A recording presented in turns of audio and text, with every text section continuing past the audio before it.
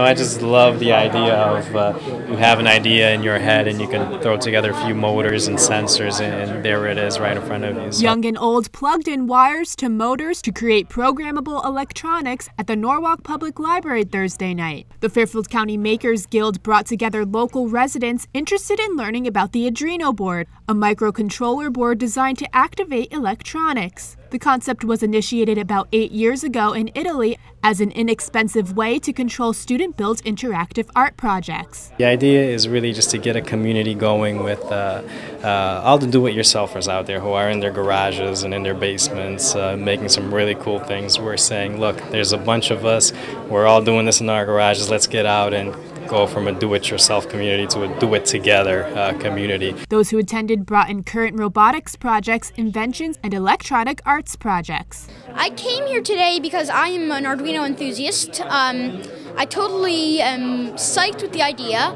I have attached an LCD and built a few tiny computers with it. I want to be an inventor. It'll do different things.